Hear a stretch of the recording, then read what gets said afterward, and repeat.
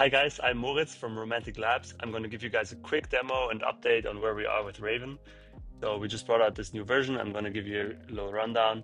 Here I just have a model of downtown San Francisco, and I've picked this nice plot where I'd like to do a massing and like try some ideas on it. And so here I'm just going to draw a quick outline in my Rhino view of some idea I want to try. And so I'm just going to reference this boundary curve right here in Grasshopper. So I opened up Grasshopper. Now I'm going to click this button and then Raven will open up, and I'll just ask Raven, please create a 45-story massing at this boundary, at this curve. And so you see it's a little bit of a funky outline I have here for my building. We're in downtown San Francisco, so 45 stories is really not too crazy. It'll be a pretty large building though. As you see, Raven is now creating the new script, and because I have a curve already referenced on my canvas, I'll be able to make connections and use that script. So I see my curve needs to be flipped, which is very quick. Here we go. And we have our first massing. Now, of course, the number of floors is set here, so I can always go in and just change that to 50 or maybe 35. I do think it's actually quite big right now. So that looks cool. Now I have this idea for a diamond shaped facade, so I'm just going to ask Raven for add a diamond shaped facade, and I think that would look quite good here in this particular location.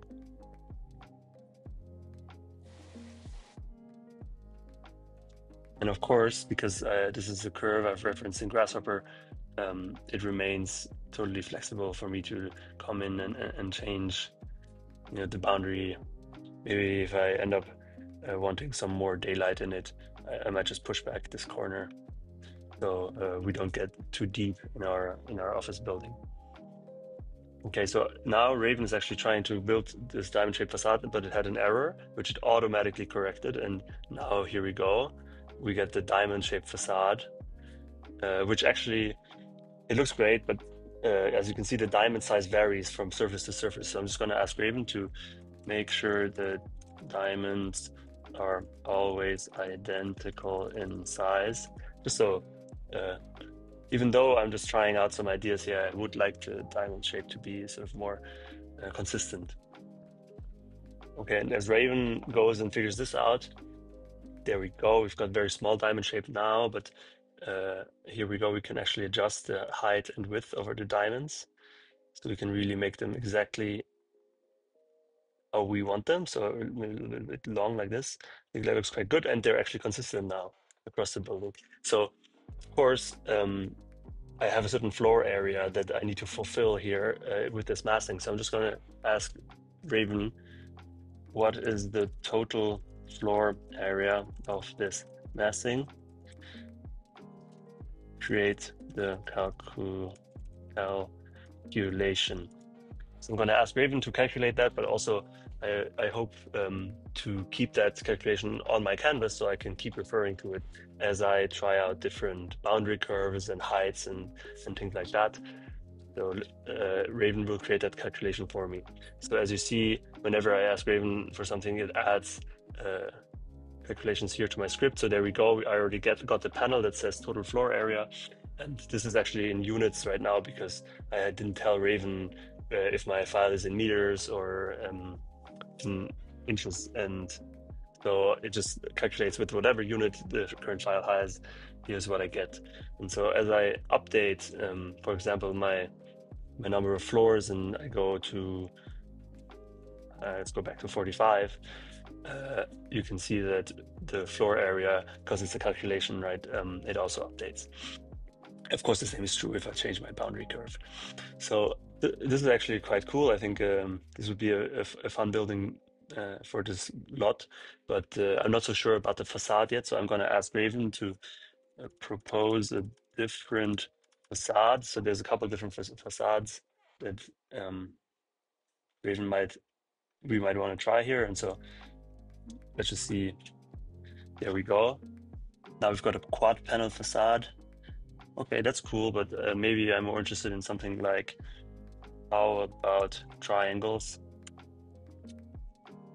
I even misspelled that. But as you see, I can very quickly just try ideas and really work alongside Raven. So this is not a sort of one prompt and I'm off, but I really stay in full control here. So now we've got some triangles going, and can of course still adjust their size just as before.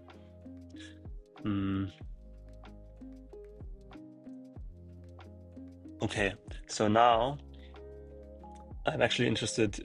I want Raven to add some geometry to this, because currently it's all just surfaces and curves.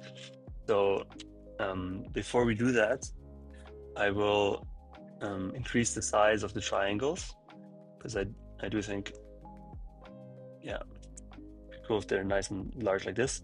So that looks quite cool. And I'm going to ask Raven to type the facade curves. We get some sort of thickness and visual fidelity to this triangle facade. And then after that, I'm going to ask Raven to give thickness to the floor slabs, and that should really just sort of develop the visual feedback, visual preview that we have here, and give us a little bit of a better idea of what we're looking at and maybe what we're trying. Here we go.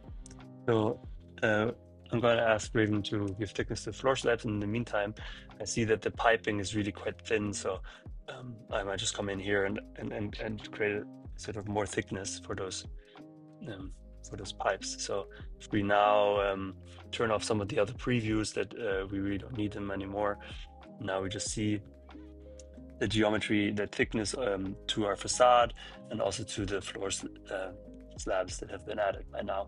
And so with this ready to go, I'm now going to open up the hood a little bit and look inside. So this is the Raven interface, and it has a little setting button at the top. And as you see, and maybe you're familiar with the plugin I've been using for this demo, it's called LunchBox. And you can see in here that Raven has recognized LunchBox to be installed in my current system.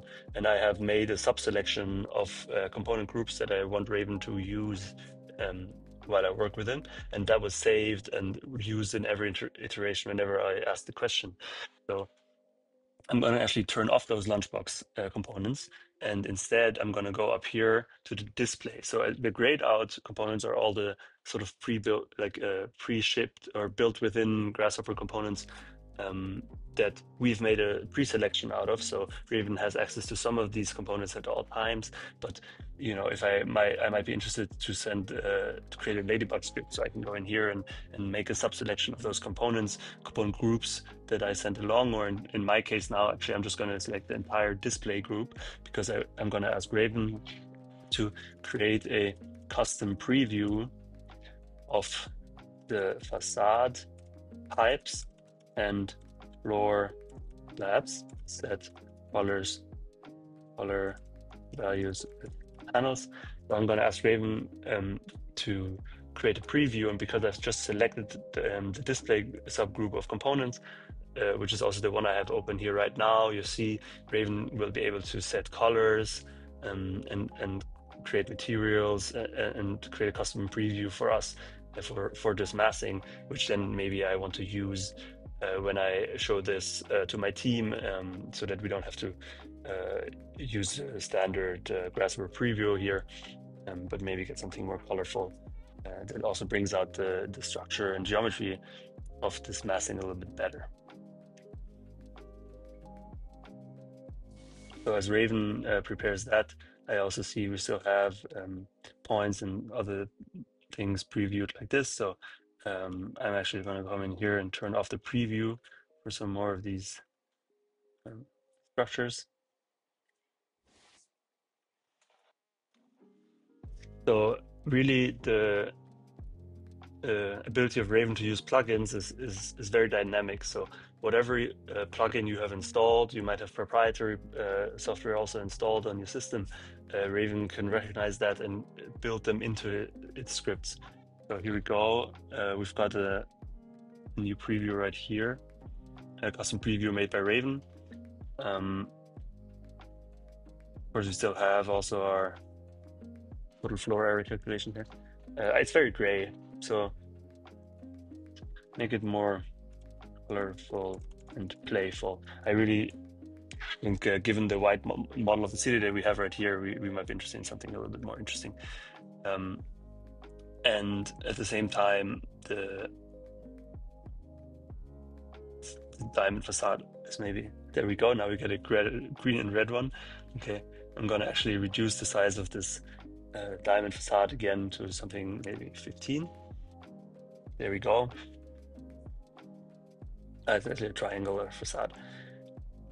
And maybe the one more thing we want to try, switch back, turn off display, switch back to LunchBox panelization, and say, switch the facade back to diamonds and make the preview color something like dark blue.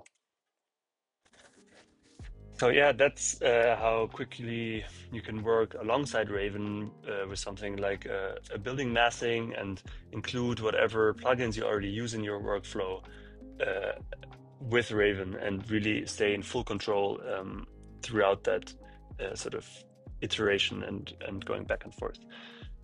Yeah, thank you very much for checking it out. Raven is actually for free. You can try it, get a little bit of usage out of it if you just go to romantic.technology, and you can download it there with just one click. Thanks for watching.